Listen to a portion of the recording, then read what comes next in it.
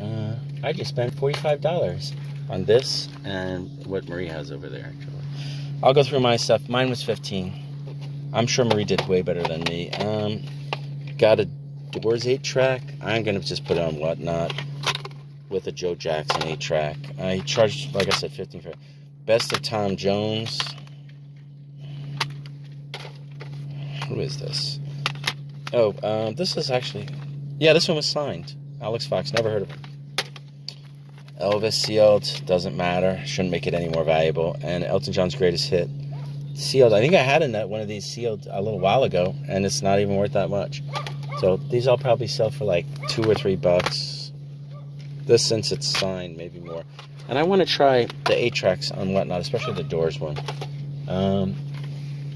I was there when I was looking at this stuff. There was a guy that was buying this stuff, but I'm sure he took everything of a serious value because he says he puts it online.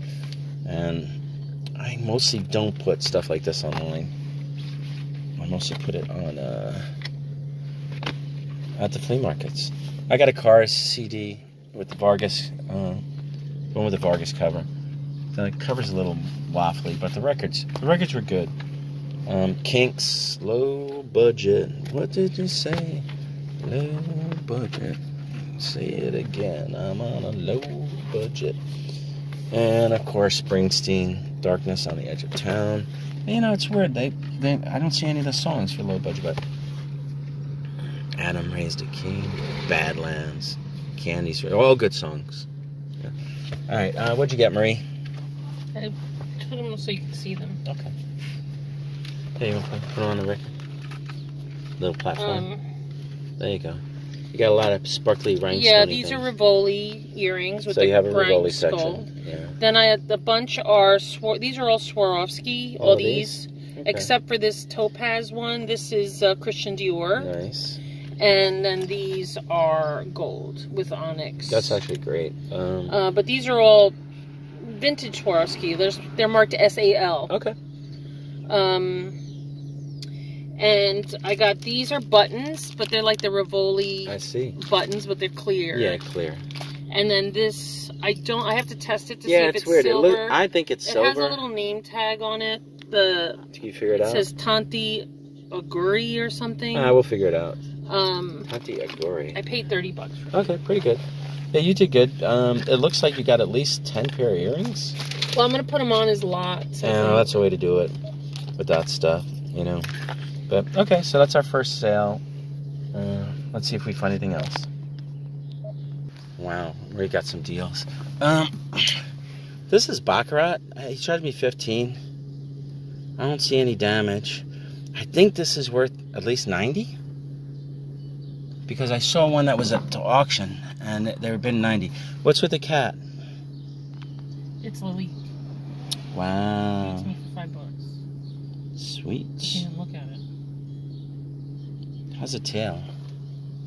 You know, it's hard to tell. It's probably all right. Look how dusty it looks. It's probably yellowed. This is Sevres, France. And usually their glass is no big deal, but this one's very modernistic, and it's signed by PHG.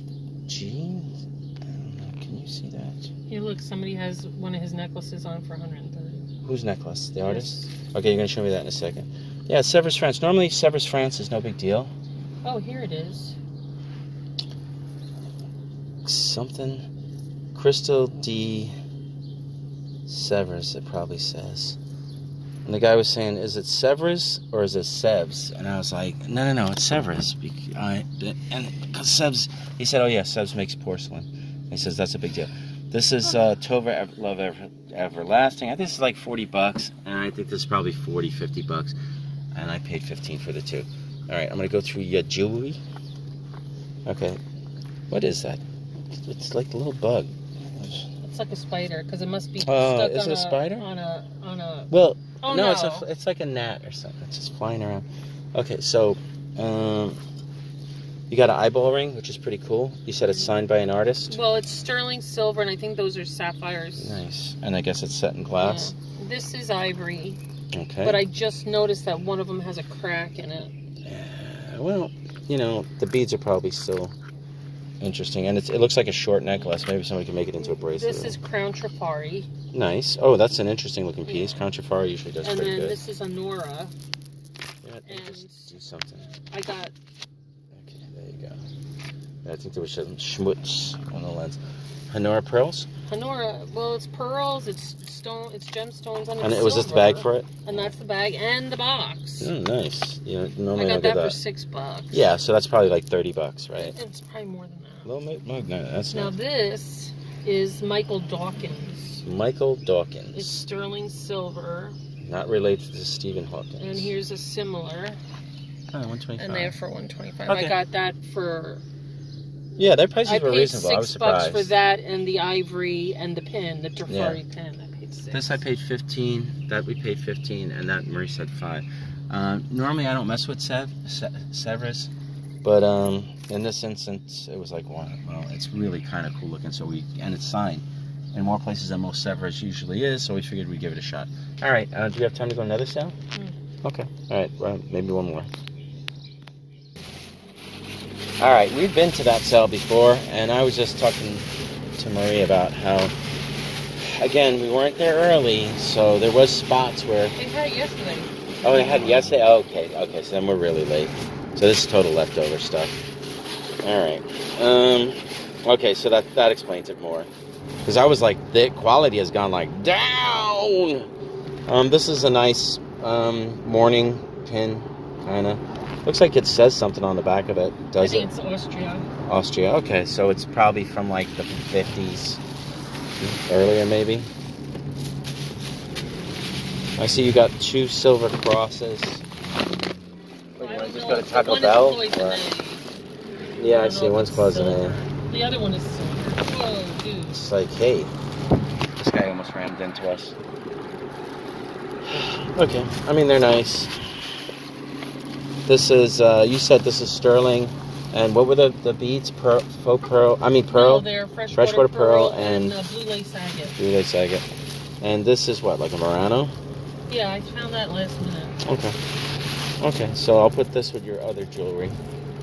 Did I give you a piece of jewelry? Or you you did. I have, oh look, see there's one of those cards that the color changes when you look at it. Oh, yeah. I totally didn't see that. Alright, I'm going to put this in here.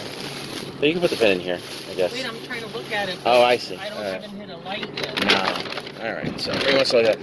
And they had cassettes, 10 for $1. So I can sell these at the flea market. Anywhere from $1 to $2, something like that. And I tried some and whatnot, and you can sell some and whatnot. So basically what I'll do is I'll take them out to the flea market. I'll try and sell some, and then I'll put some on whatnot. I don't know. It's for when I do whatnots, I think. Yeah, it says Austria. Austria. Nice. Nice piece. Alright, so I'm just going to go through the jewelry. I mean, the cassettes that I got. 10 for $1. So it's like the price. It was the price.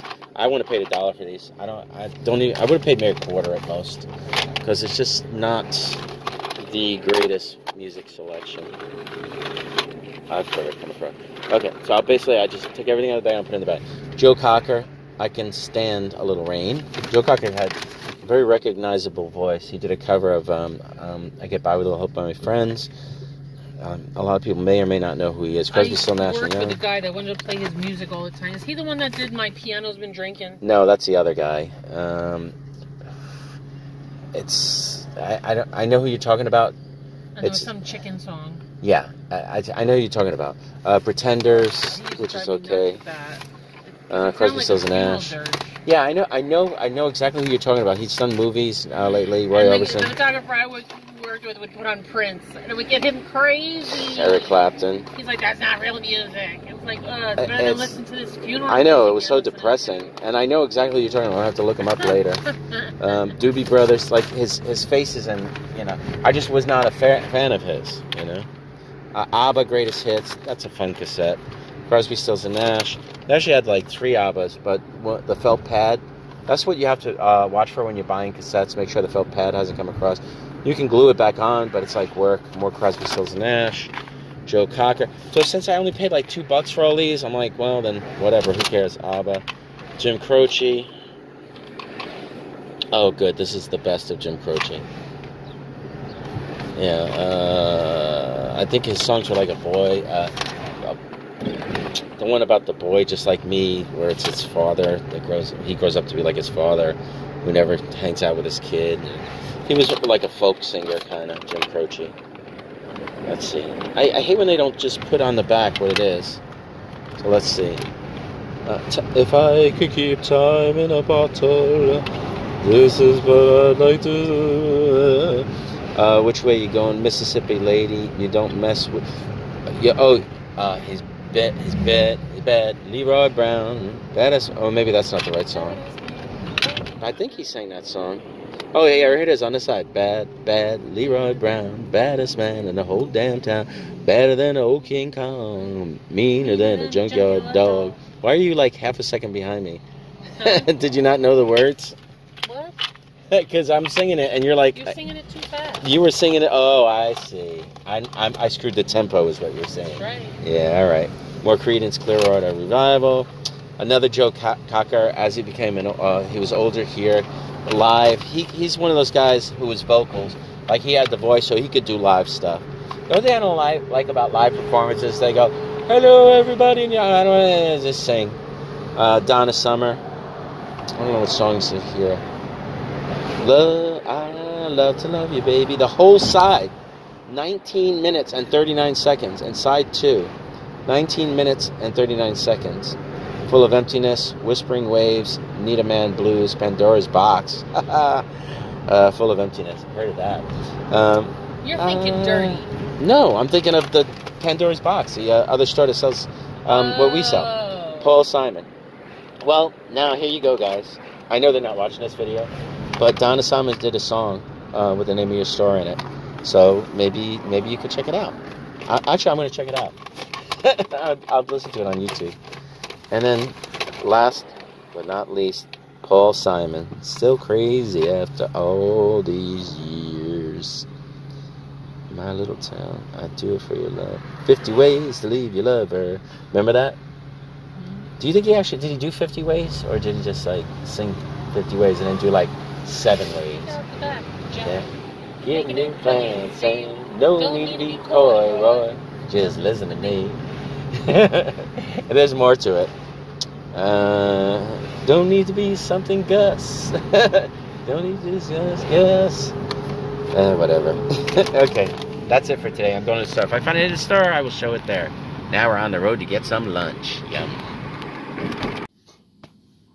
Alright, small trade-in. Not exciting. Rayman Arena, True Crime. This, unfortunately, has the wrong game. It would have been a little bit better. No, this one has the wrong game. No, then this one was a... Wait a minute. Oh, yeah, Xbox version.